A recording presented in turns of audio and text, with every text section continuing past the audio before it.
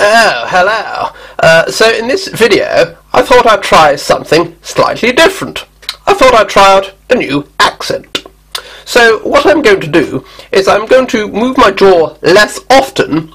I'm going to enunciate slightly better, especially the letter T, and I'm going to change some letters, some sounds of letters. For example, the letter U, I'm going to change to more of an A sound.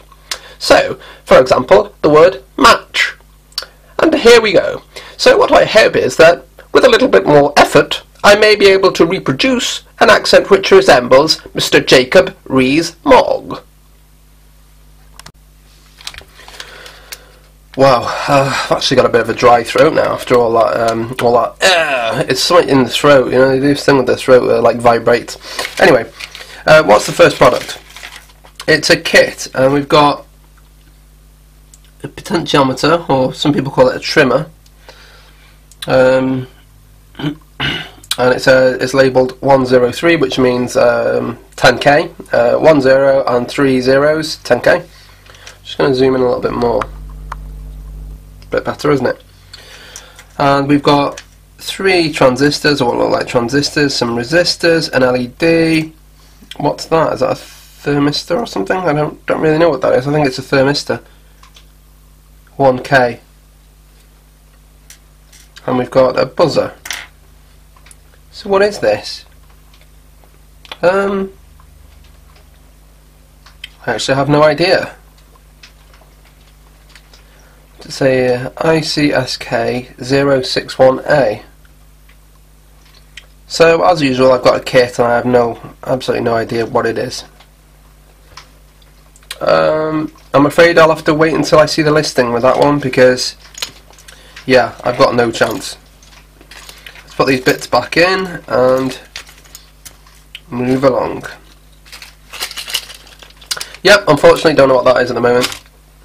Second part. What is this?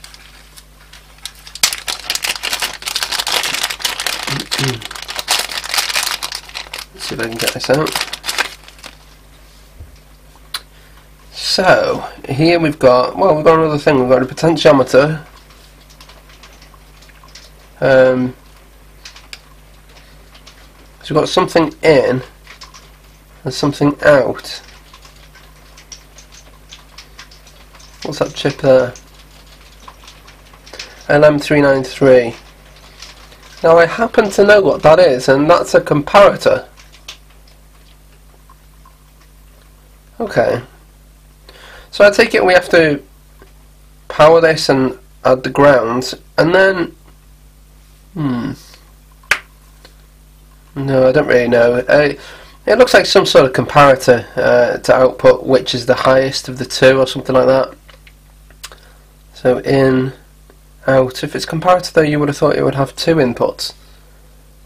Another one, I don't know what this is. What's that say? Buck. Buck? It's not a buck converter, is it? Or is it? No, I don't think so. So LM393, which I know that's comparator. PTV 1.1. Okay, I don't know what that is again, unfortunately, but we'll find out. I hope I know what one of these items is at least. What's this?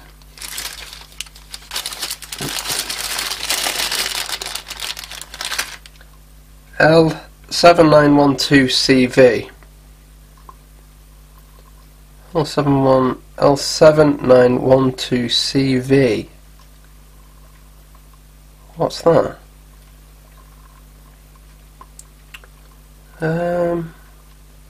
I think I know what that is. I think that's a negative voltage regulator.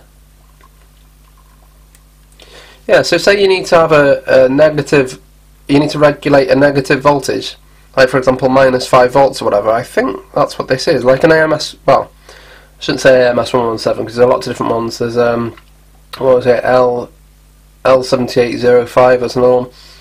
Voltage regulators, but this is a negative voltage regulator, so this is if you want to regulate like a minus voltage. I'm sure I've been over this before actually, this particular one. Anyway, I'll have to have a look at that in the listing again. What's next?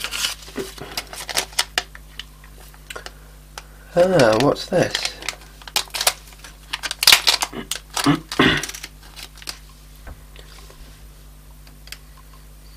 CJ MCU 44003. It's got VCC, ground, SCL, SDA. Right, so SCL and SDA. It's an I2C device. Int is interrupt and A0 is usually analog 0, I think. Let's look at the other side. Ah, that's a telltale sign there. That's a light sensor, I think. See here, this little thing. So it's a light sensor. Some resistors there, 10k resistors. I think that's a light sensor. But yeah, we'll check. Put this back in here. Looks like a light sensor to me. There's actually one that I've already shown you guys at some point. It was BH1750, I think. I'm right in saying that. What's the next item? Oh, this looks interesting. What's this? Atmel 16824C256. Atmel 168. Well, that's a microcontroller, but one that I've never used before. So 24256. What's the significance of that? Maybe that's something to do with the amount of flash memory or something. I'm not too sure. We've got VCC, SCL, SDA, and ground, so it's able to do I2C. That will be 5 volts probably, or maybe 3.3. Now what on earth is this? WP. Is that write protect maybe? A0, A1, A2, analog 0, 1 and 2. LC technology. So again, we can we should be able to look into this and find out exactly what it is. But to me, it looks like a microcontroller. But then, without having WP on it, on those numbers, it looks a little bit like an EEPROM. So I don't know. I think it's a microcontroller, but we'll see anyway. That's the next item. I'm actually not very lucky in this video of knowing what's what. What's this one? Now, I've had this one for a long time. IC Station sent it to me ages and ages ago, and I should have done something with it ages ago. Anyway, what have we got here? It's let's have a look. GSM Spectrum 900M to 1800M. TTL UART, made in China. Let's have a look. What's this?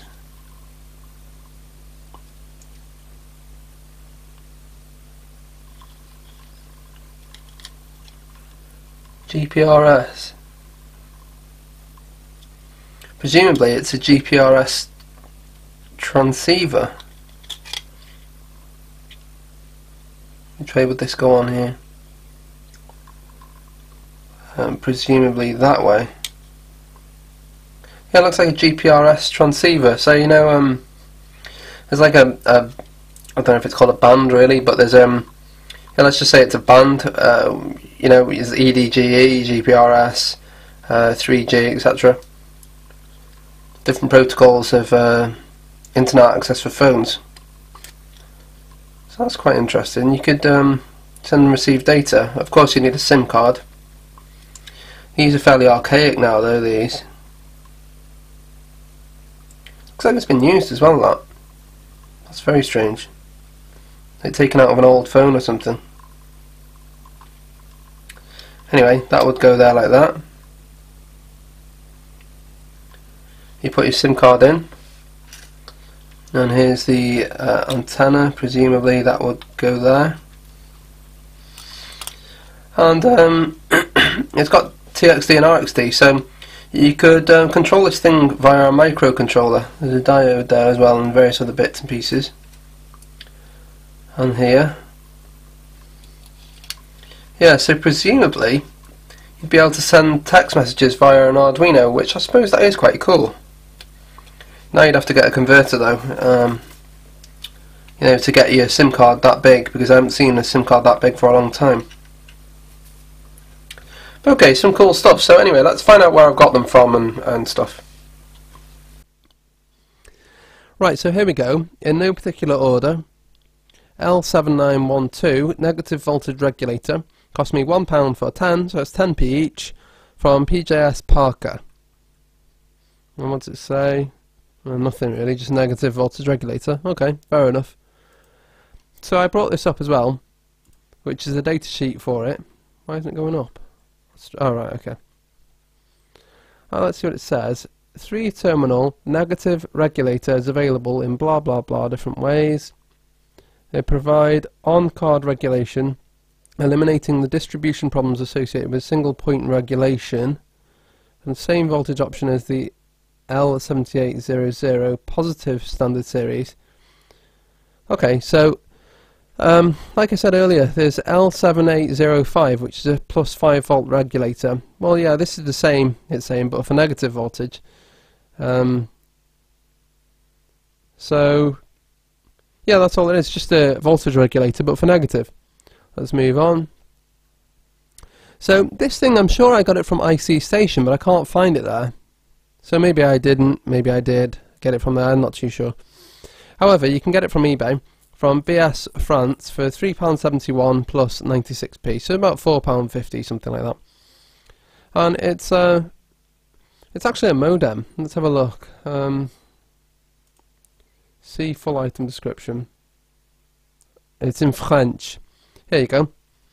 GPRS communication module kit to be assembled based on chipset blah blah blah.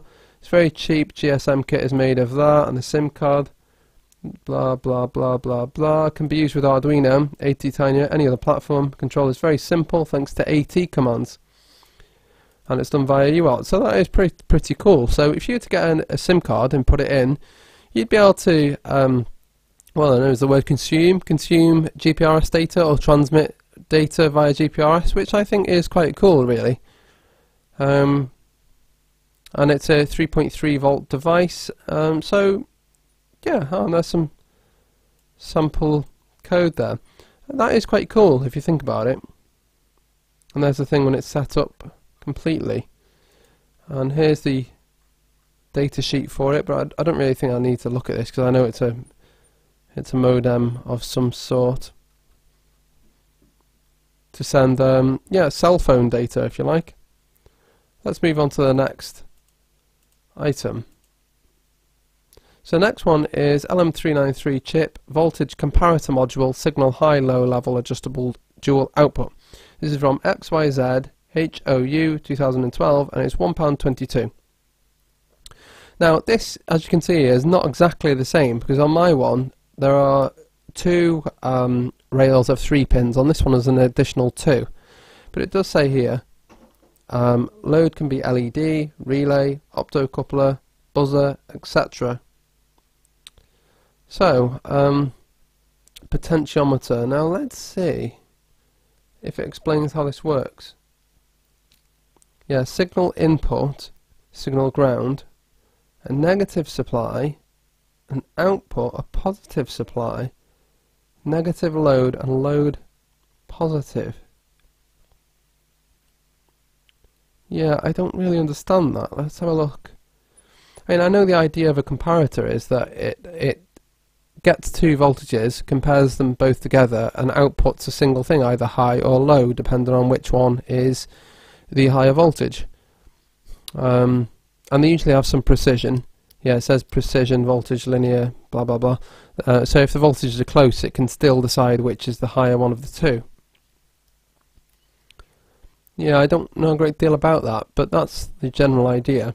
Anyway, £1.22 from the seller I mentioned, free postage for 1. Let's move on. This is the data sheet for the chip, but like I said, it's just a comparator. We don't really need to go into too much depth. Two independent precision voltage comparators with an offset voltage specification as low as 2 millivolts max for two comparators which are designed specifically to operate from a single power supply over a wide range of voltages. There's no point in going into that much more. The next one, right now, this one apparently is a good module. It was recommended by one of my subscribers actually.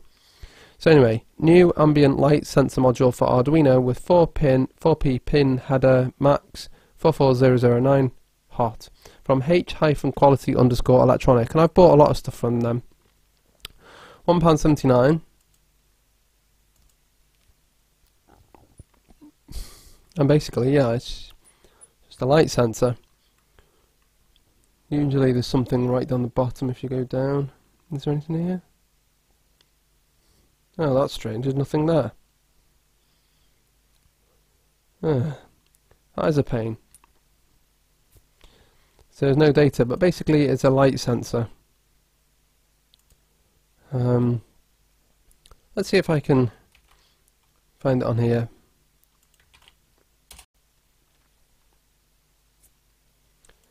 There we go. Industry's lowest power ambient light sensor with ADC. So wide lux range, 3.3 volts, low operating current, suitable for smartphones, notebooks, industrial sensors. Yeah, so I'll have to give that one a try. It looks very good. Let's move on. The next one is Signal Flash Light DIY Kit Radiation Power Electronic Fund Kit. So same seller, 99p. Let's see what this says about it. Phone call light kit. Right, okay. So it senses GSM signal display, sensing distance up to a meter. So I think if you power this and keep it near your phone, it detects when there's a signal, and it starts flashing, it seems, probably. So I suppose that's quite a cool thing to try out and eventually find out how it works. So what's the next item?